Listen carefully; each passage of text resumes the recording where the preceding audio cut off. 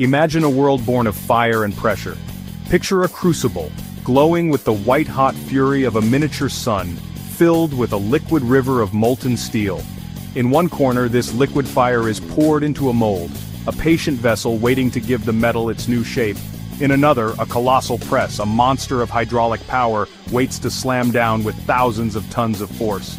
This is the fundamental choice every great builder faces, to shape by flow or to shape by force. People often ask me which one is better, and my answer is always the same: better for what? So, what exactly is casting? At its core, it's beautifully simple. You take a material, usually metal, you heat it up until it melts into a liquid, and then you pour that liquid into a mold. Think of making ice cubes in an ice tray. You pour liquid water into a mold, let it freeze, solidify, and then pop out your finished ice cubes. The most common method is sand casting. You take special fine-grained sand mixed with a bonding agent and pack it tightly around a pattern which is a replica of the final part. For more detailed or complex parts, you might use investment casting, also known as lost wax casting. It's an amazing process for creating incredibly intricate shapes. The beauty of casting lies in its freedom. Because you're starting with a liquid, you can create almost any shape you can imagine. You can create hollow sections, intricate passageways, and detailed features, all in a single step. However, this process isn't without its challenges. As the molten metal cools and solidifies, it shrinks. This can cause problems like porosity or even cracks if the cooling isn't controlled perfectly. Now let's switch gears and talk about forging. If casting is like sculpting with clay, forging is like being a blacksmith with a godlike hammer. Instead of melting the metal, you heat it until it's red-hot and malleable, like a piece of taffy, but still in a solid state. This force can come from a massive hammer dropping onto the metal, or from a powerful hydraulic press that slowly squeezes the metal into a die. We're talking about forging presses that can exert forces of 50,000 tons or more. That's like stacking a column of 25,000 cars on top of the metal.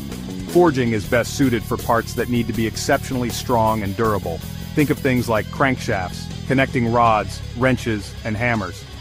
These are parts that have to endure constant stress and impact. You're not just changing the shape of the metal on the outside, you're fundamentally changing its structure on the inside, which is the secret to its incredible strength. This is where things get really cool, because the biggest difference between casting and forging isn't something you can see with your naked eye. It's what happens on a microscopic level, down in the grain structure of the metal. When you cast a part, the molten metal cools and solidifies, and these grains form in a random, jumbled pattern. Think of it like dumping a box of sugar cubes into a bowl. When you take a solid billet of steel and start hammering or squeezing it, you are physically deforming those microscopic grains and forcing them to align with the flow of the metal as it fills the die. This creates a directional grain flow, much like the grain in a piece of wood. This refined, directional structure is the secret sauce of forging. A forged steel part can have up to 27% higher tensile strength and 37% higher fatigue strength than a cast equivalent. In almost every head-to-head comparison, a forged part will outperform a cast part. A crack trying to move through a forged part has to fight its way across these tough, elongated grains, making the material far more durable and resistant to catastrophic failure. The automotive industry is a fantastic showcase of both. Your car's engine block is a masterpiece of casting. It's a hugely complex part with intricate water jackets for cooling, oil passages for lubrication, and precise mounting points.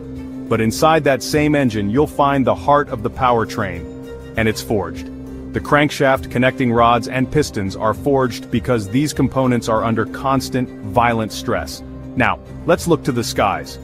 The aerospace industry is where forging truly reigns supreme. A modern passenger jet is a collection of some of the most advanced forged components on Earth.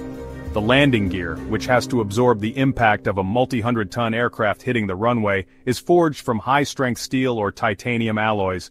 The massive turbine discs inside the jet engines, which spin at tens of thousands of RPM in an incredibly hot environment, are forged. In space, there are no tow trucks. We don't use parts that might fail, we use parts that we know won't. The railway industry also uses a mix, cast iron for brake blocks, while the wheels and axles that bear the immense load are typically forged for maximum strength and safety. And why don't we just forge everything? The answer comes down to three things: cost, complexity, and precision. Creating the dies for forging is incredibly expensive, making it economical only for high-volume production runs. These dies are machined from massive blocks of hardened tool steel and must be perfect. Making just a few forged parts would be prohibitively expensive.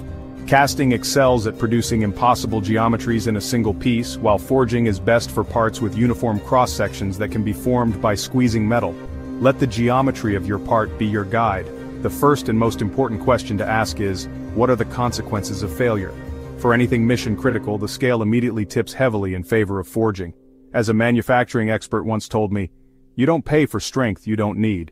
If a cast part is strong enough for the application, is cheaper to produce, and can be made into the complex shape you need, then it's the right choice. Ultimately, the choice is a balancing act. You have to look at the total manufacturing picture, from raw material to finished product, to make the smartest choice. So, after all this, which process will build the future? The truth is, both will. We are living in a revolutionary time for manufacturing. New hybrid processes are emerging that blur the lines between casting and forging. There's a technique called thixoforming, where metal is heated to a state that's part liquid, part solid, like a slushy, and then forced into a die. This combines the complex shape capability of casting with some of the improved grain structure of forging.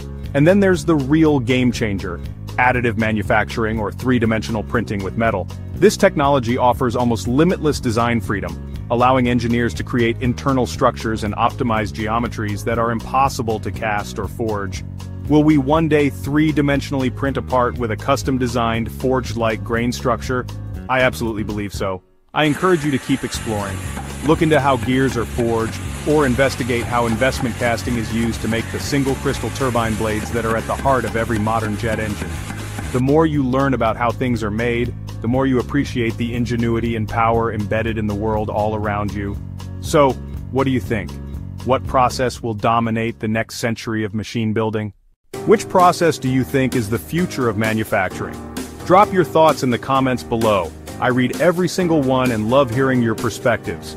If this deep dive into manufacturing blew your mind, smash that like button and subscribe for more engineering secrets explained.